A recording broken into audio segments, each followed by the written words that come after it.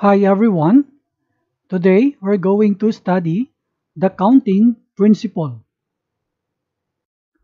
Let us study the counting principle, or sometimes called multiplication principle. The counting principle states that the total number of outcomes for an event is found by multiplying the number of choices for each stage of the event. Let's have an example. How many three-digit numbers can be formed from the numbers 3, 5, 7, and 9? If, letter A, repetition of digit is allowed. Letter B, repetition of digit is not allowed. Let us solve for problem A. For the permutation, let us write 3 blanks here to represent the 3-digit numbers. Each blank here represents the number of choices for each stage. So for the first blank, there will be 4 choices of the digits. So in here we can write 4.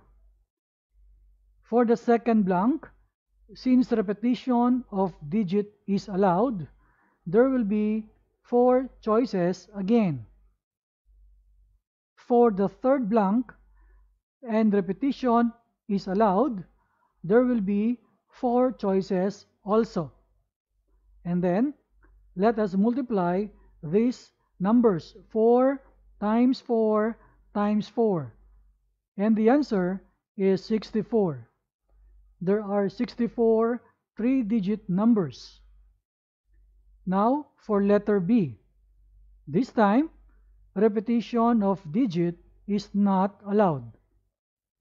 So again, we have 3 blanks here that represents each stage.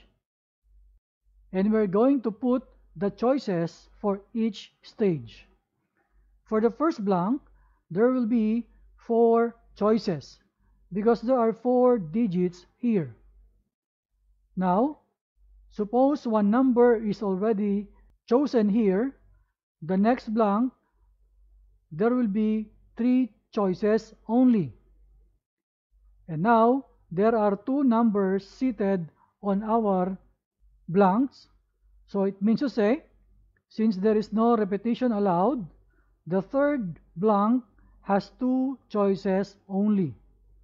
So let us now multiply the numbers 4 times 3 times 2, and that is 24.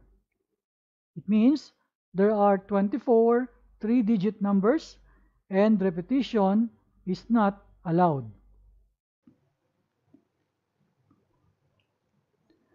Example 2.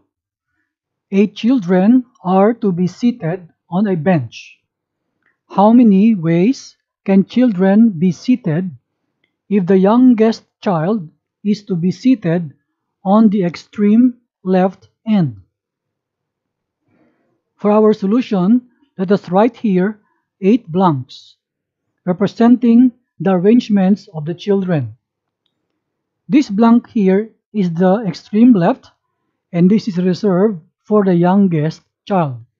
So we put here 1, because there is only one youngest among the children. The next blank here is the seat next to the youngest. Any of the remaining 7 children can sit here. So there are 7 options for this seat. We write here number 7. On the next blank here, we can see that there are 2 children already seated, the youngest and any one of the 7 children. For the next blank, any of the remaining 6 children can sit here. On the next blank, any of the remaining 5 children can sit here. So we can see that there are 1, 2, 3, 4. 4 children are already seated.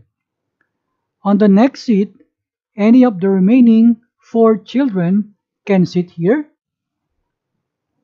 The next seat can be occupied by any of the remaining 3 children. The next seat can be occupied by any of the remaining 2 children. And only 1 children is left that he will sit on the last. So we will multiply all these numbers. The final product is 5040. So we say that there are 5040 ways. This is the final answer.